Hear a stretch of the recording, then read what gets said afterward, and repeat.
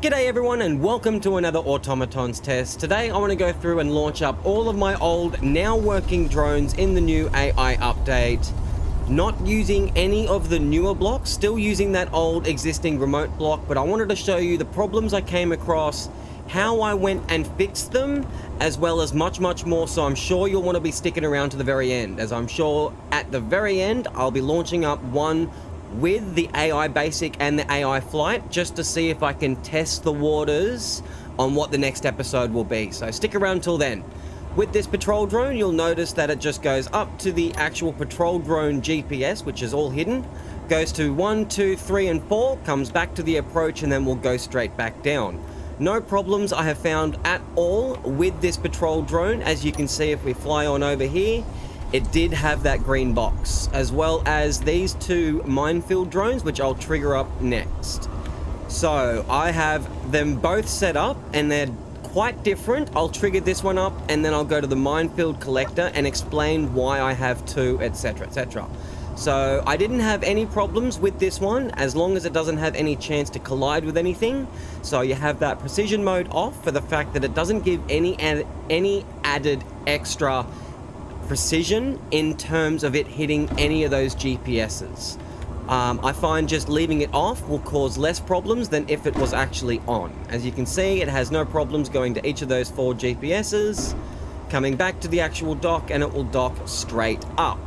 Now that those mines are out in the world, I can get onto something a little more difficult, and I've had to turn off the collision avoidance entirely on this drone for the fact that the game, as of the new update, I'll trigger this up, doesn't quite like having separate grids on the bottom of it. As it sees those grids, it should try to avoid when that collision avoidance is on. So it's much easier having that collision avoidance off on this drone. As it usually does, it just uses the exact same GPSs used by that minefield drone we just triggered off. Comes on down with parachutes, has no problem, locks up, GG, game over, drops on over into the actual grinder pit over there. Getting on to the next one, as promised. You'll notice in this, it has been triggered up, and I'll go into the remote control that was used to trigger it. All of the GPSs that you set has all gone. Why is that, Keen? I have no idea. So this time we have the exact same triggers, -1 mine, for the fact that this only carries 3. But it is on the circle flight mode. Let's trigger this up, and now it won't actually delete them. It will stay where they are. I should have actually waited for a second to get that done, unless he can get it done faster. There we go, perfect. Hopefully the mine doesn't fall on its head too fast. But as you can see, it has no problems with it going out in the world, just like the previous drone. This should just have no problems, just continuing on with its flight. Flipping that over, continuing on. Probably triggered that up a little bit too fast, but that is fine for me. Patrol drone still going along its way, no problems there either. Goes over, locks back in with this mine drone. Let's go into that remote block since we just triggered it. And since it's on the circle mode, all of these have still retained what I've set up in them. And the reason for that is because it's on the circle flight mode. And when it gets back to the secure dock, I've actually got it to turn off the autopilot of that remote control, so it can't continue on with its circle program. Moving on to an actual final broken drone from the original update. As you see over there, it had a red block. I've now fixed it all up, and let's trigger this up. Can't wait to add more event blocks and all that sorts of jazz to speed this thing up, as currently it uses this timer here for 2 minutes to realize that it's actually got a full cargo container before continuing on. So once it locks up, with no issues at all, I've had to turn the collision avoidance off and the precision mode off on this one as well. It's just much easier, much more stable, and we'll just fly on back. It has no issues. Now, getting on to something a little more difficult, and this one does use that 1200 meter sensor range extender. As you can see, it all has maximum range of 1200, so I can go 1200, perfectamundo, but let's just take it back to what it was originally.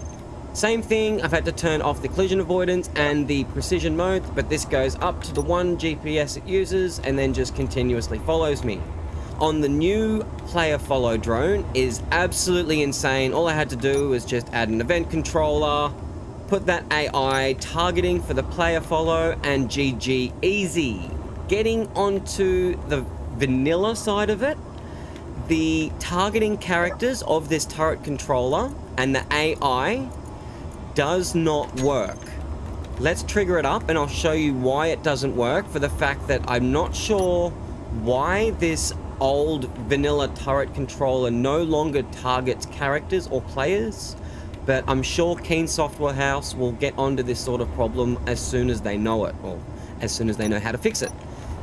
Now, the most difficult I have come across has been this unknown signal retrieval drone, for the fact that it does connect close to the surface of the planet by connecting onto that unknown signal. So let's trigger this up and follow it over to an unknown signal I have set up over there. It's just a manual one, as they are broken. Stick around, I'll be releasing a video on how to make sure they are released in your world if they aren't already.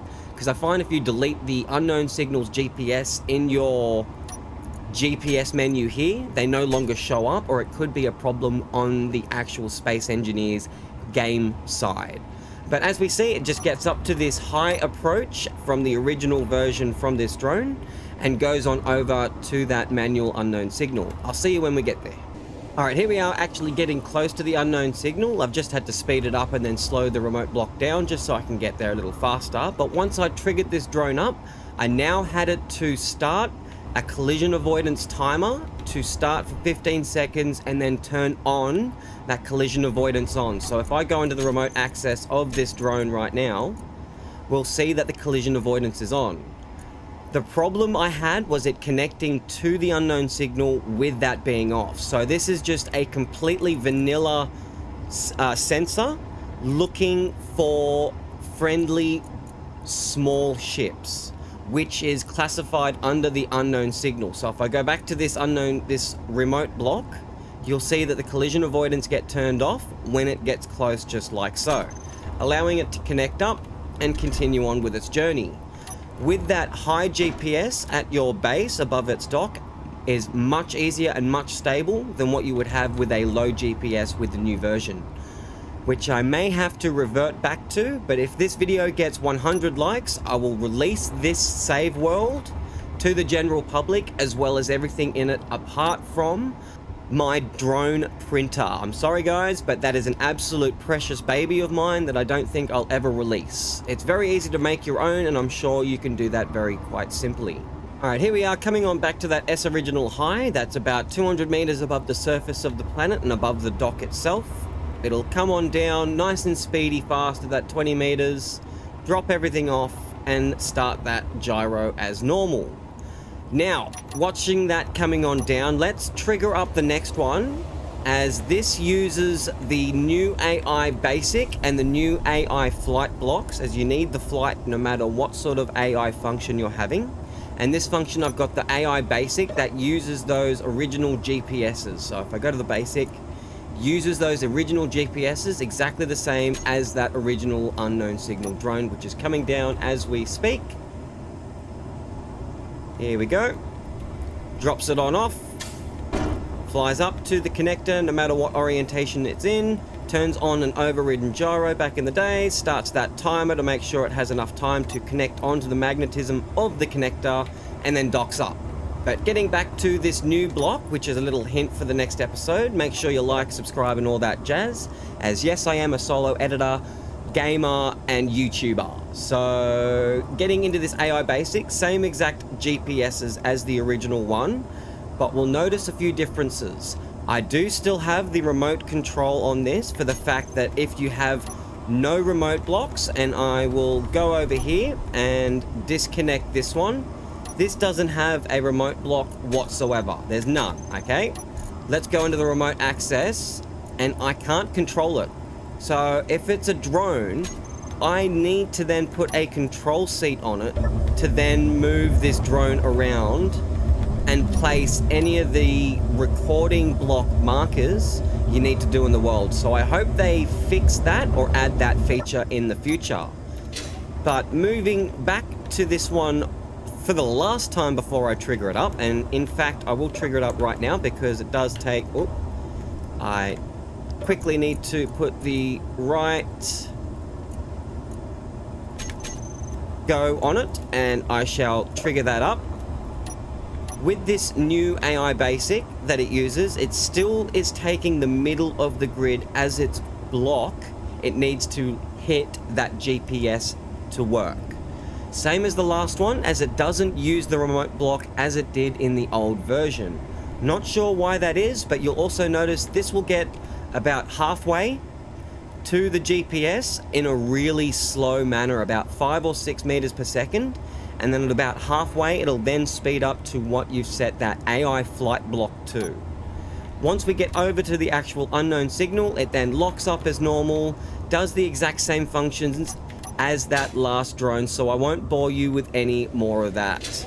Last of all, we have our attack drones. Before the actual update came out, they just circle one GPS within the actual safe range that you can place with your player, and these just will circle within turret range and do some serious damage. Make sure you like, subscribe, all that good jazz. Stay sharp till next time. See ya!